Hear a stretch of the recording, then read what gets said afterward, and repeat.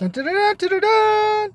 That's where I'll be next week. I'll be working at Santa Anita Racetrack. I worked there a couple of years ago. I made about $1,000 working there for 2 weekends. What I did there was I bussed the tables.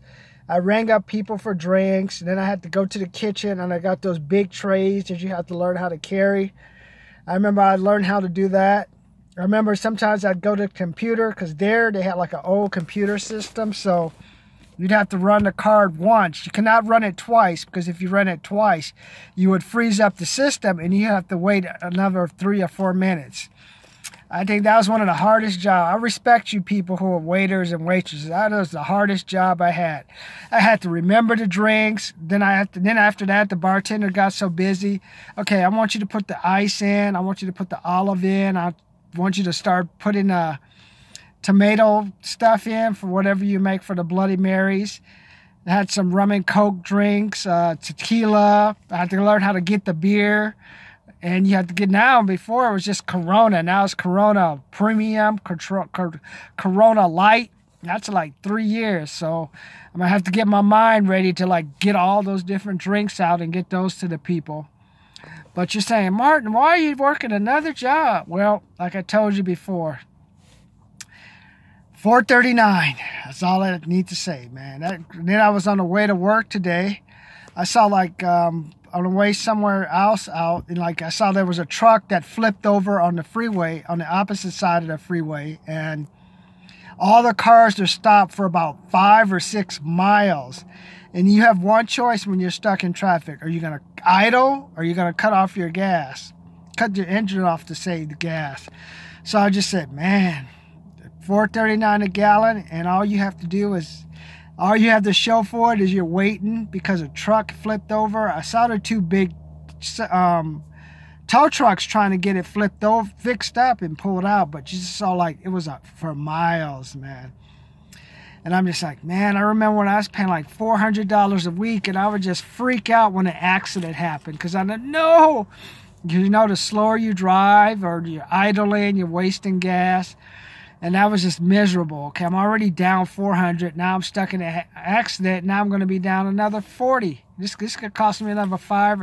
Depends on how many accidents you get into. That's an extra $5 or $10 you have to go spend out of something you haven't thought about going out and spending. So I said, well, so I said, oh, the state of California, $1,000 for a business I closed 2 years ago. I'm still paying taxes for. Makes no sense to me. So I said, okay, I might as well get out the house. I think I know a quick way to make $1,000. I remember I made about, each day I made like, maybe you make $100 in tips if you're lucky. Or at least you get like a free meal. Hey, I remember back then, man, I'm trying to get rid of my gut right now, man. A meal was good. It was good to eat something other than like peanut butter and jelly. Or I think back then I was eating Campbell's soup, trying to stretch the tuna.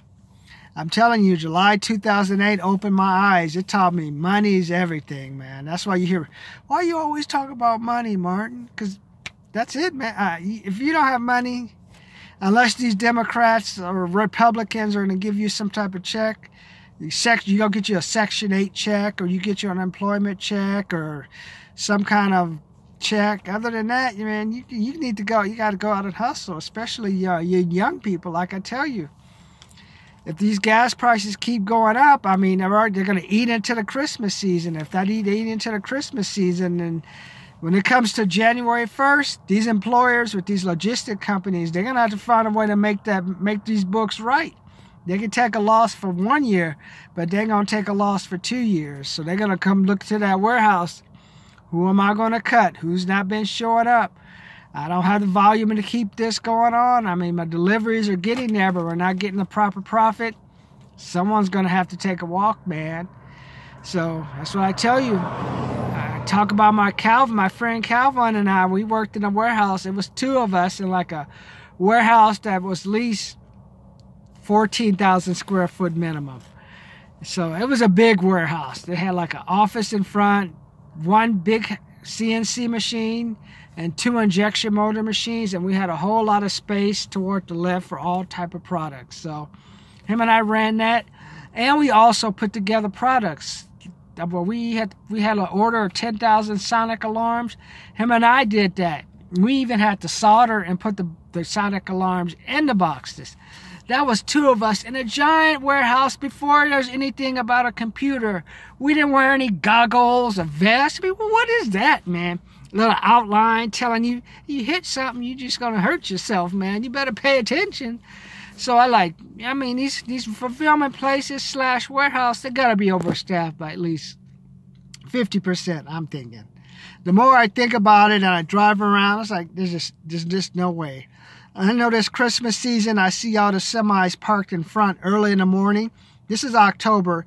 Usually you don't see a lot of the orders going out toward Christmas until the mid-November, or like, say, November 1st on, or mid-November, you see a lot of deliveries going out.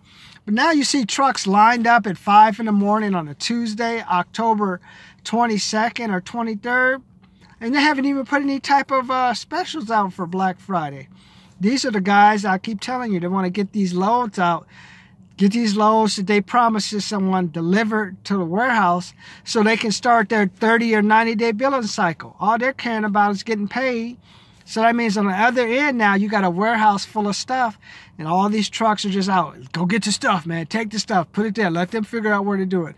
We said we'd get it to them by this date, and then they're just hoping they'll get their payment, and if the company they're working with doesn't go out of business. And then they also hope, some of them are trying to just beat the diesel prices. They know diesel follows gas, so gas is going to go up, and then diesel's going to go up. And they want to make sure, hey, this is what we estimated, and now if that comes in, we spend more diesel than we expected, that's going to eat into their profit too.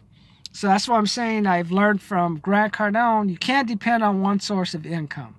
You got to always be out there looking for ways to make money, make passive income. Because in my time, that old man story, there was a time interest I remember when I was in college, interest was at least 3 or 4%, man. You can put some money in and get some real money back. Now interest rate is basically down to a half a percent, basically nothing. But now if you use your credit card, that's 20%.